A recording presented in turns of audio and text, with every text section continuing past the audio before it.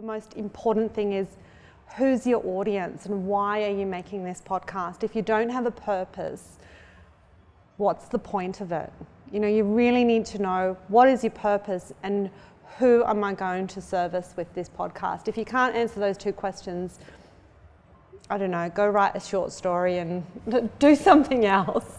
I agree. I'd add to it with, and who else is doing it and how can you do it differently? So there's lots of, given how many podcasts exist, there's so many people on their own tangents.